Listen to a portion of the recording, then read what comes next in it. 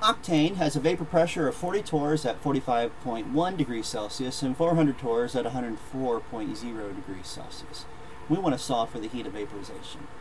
We are going to use Clausius-Clapeyron equation.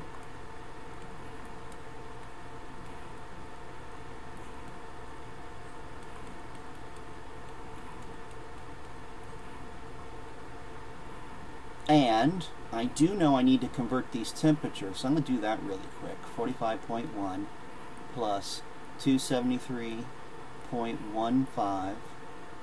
That is actually 318.2 Kelvin. And 104 plus 273.15 is 377.2 Kelvin.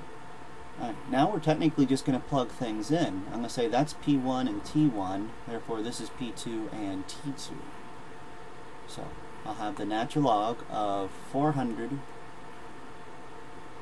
torrs over 40 torrs. The only thing I need to worry about there is to make sure they're the same unit. We're going to solve for the heat of vaporization. Now this is our different R. This is the 8.314 joules per mole Kelvin. Technically it's the same mathematical value, just different units. T2 is 377.2 and 318.2. Alright, we're going to solve for delta H. So I'm going to start with 400 divided by 40 and then take the natural log of that. And now I will multiply by 8.314 and divide by my parentheses, 377.2 inverted minus 318.2 inverted, close parentheses, equals, and going to flip that sign, so my heat of vaporization